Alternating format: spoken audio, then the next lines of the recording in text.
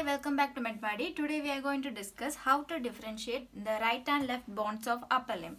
So these are the bones of the upper limb, and basically the bones of upper limb is classified into the bones of the shoulder girdle and the bones of the free arm or the free upper limb. Okay, the bones of the shoulder girdle includes the scapula and the clavicle, and the bones of the free limb is again classified into bones of the arm, bones of the forearm and the bones of the hand.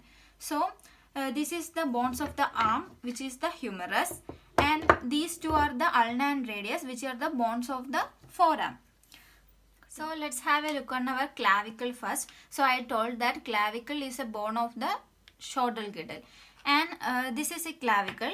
A typical clavicle has mainly two ends, a sternal end and a acromial end. So sternal end will be round, more round, and the acromial end will be more flat. You can see here it is more flat, and this is the sternal end.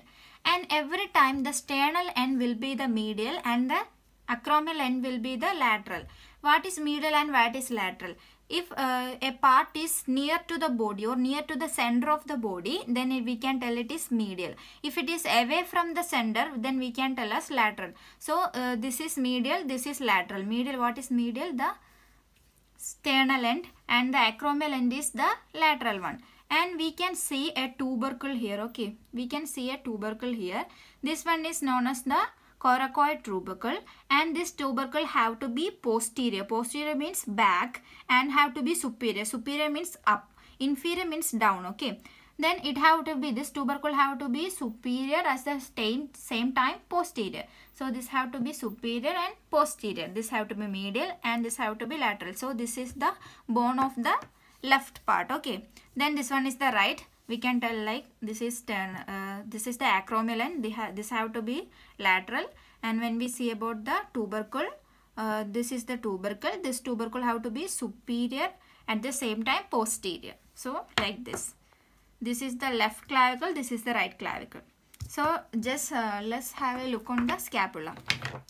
So this is our scapula, and this is the short blade of the scapula, and this is the spine of the scapula. You can see here, and it has some process. This is the coracoid process. This one is the coracoid process, and this one is the acromial process. Okay, this one is the acromial process. We can tell this as the supraspinatus, and this one as the infraspinatus, because superior to spine and the inferior to spine. So these are the parts, and this one is the glenoid cavity. To this glenoid cavity, our head of the humerus get attached. So like this. We have to differentiate whether this scapula is right or left. For that, first of all, we have to point out the spine of the scapula. This is the spine of the scapula. Okay, this spine have to be posterior, means back, and this glenoid cavity have to be lateral. Lateral means away from the body or the center of the body. So this have to be the right one.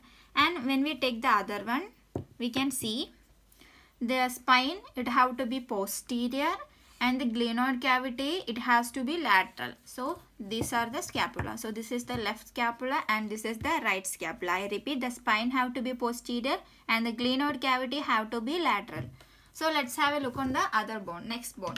So I told about the bone which makes let's have a look on the bone which makes the arm. This is the humerus. Okay, and this is the head of the humerus, and this one is the body of the humerus. And this fossa we can see here, it is the olecranon fossa, and this part is known as the trochlea of humerus. Okay, this one is the trochlea of humerus.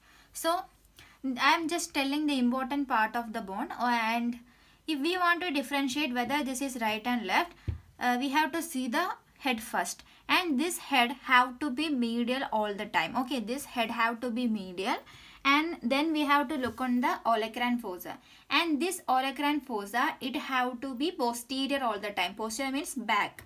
So like this. So this is the bone which forms the right side, and let's have a look on the other bone. So this head have to be medial, and the olecranon fossa, this is the olecranon fossa, it have to be posterior. So this one is the left one. Okay, so this is the left and right humerus. So this is the bone which forms the arm. And let's have a look on the bones which forms the forearm. So these are the bone which forms the forearm. This is ulna. Okay, this is ulna, and these are the radius. So I just want to introduce two words, proximal and distal. Proximal means near to our body, the part near to our body. Distal means it is away from our body. If I am placing this ulna like in my hand, this part have to be the proximal, means near to my body, and this part have to be away, distal from the body. Distal is away, proximal is near. And I just want to tell one more thing. This is the ulna and this is the radius, and these are the two bones which forms the forearm, and this ulna have to be near to my body. This means medial, and this one have to be lateral all the time. Okay, radius have to be lateral all the time. I'll just hold like this. So the radius have to be lateral all the time, and the ulna have to be medial. So this is the bones of our forearm. And just remember the thumb. The bone near to the thumb is the radius. Okay, the bone near to thumb is radius. Just to understand. And so let's have a look on the ulna first. This is our ulna. So first I will tell which is the proximal and distal part. This is the proximal part. Okay, it's very easy to identify. This is very small and this is like something flower or something notch. And this notch is known as the trochlear notch. Okay, and this one is known as the olecranon. This is known as the olecranon process, and this one is known as the trochlea. So trochlear notch. Okay, this one is the trochlear notch and this one is the olecranon process. So I just told before these words like trochlea and olecranon. When I take this humerus, we can see the olecranon fossa. This is the fossa for the olecranon of the ulna. So it comes, this olecranon process comes to this olecranon fossa like this. Okay, you might have got. And we know this is the trochlea of the humerus and this is the trochlear notch of ulna. This is the trochlea of humerus and this is the trochlear notch of ulna, and it have to be fit like this. Okay, sorry, like this. Olecranon in the olecranon fossa and the trochlea in the trochlear notch. I just want to tell you this. Okay, and let's identify whether this ulna is right and left. This trochlear notch have to be anterior all the time. Okay, this trochlear notch have to be anterior, means front all the time, and we can see here a facet, and this one is for the articulation of radius head, like the radius will articulate here. So this one have to be lateral. This part have to be lateral all the time. You can see here, I think this part have to be lateral. Okay, this is this part have to be anterior and this part have to be lateral. And when we tell this styloid process have to be medial all the time. So this one is the right ulna, and let's take the other ulna. Now, so notch have to be anterior. Then this is the radial, the fossa for the radial attachment of the radial head. So this have to be lateral, and the styloid process it have to be medial. So this one is the left ulna. This is left ulna, this is right ulna. So let's have a look on the radius now. This is our radius, and this part, okay, you can see very well. This part is the proximal part. This part is the proximal part. Okay, and this part is the distal part of radius. Okay, this part is the distal part of the radius. This is the body of the radius. This is the head of the radius. This is the tuberosity, and this one is the styloid process. This process is the styloid process. Okay, so let's differentiate right and left radius. For this, the tuberosity, it have to be anterior all the time. The tuberosity have to be anterior, and the styloid process have to be lateral. Tuberosity have to be anterior and the styloid process have to be lateral.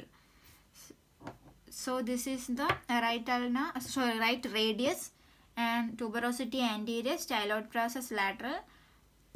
So this is the left radius. So let's take the ulna. If I am telling the ulna like this, okay, you can see the styloid process.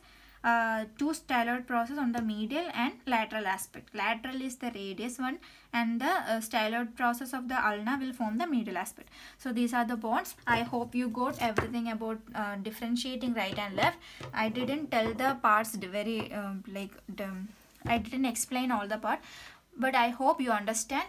Please watch my video till the end and please subscribe to my channel. Thank you.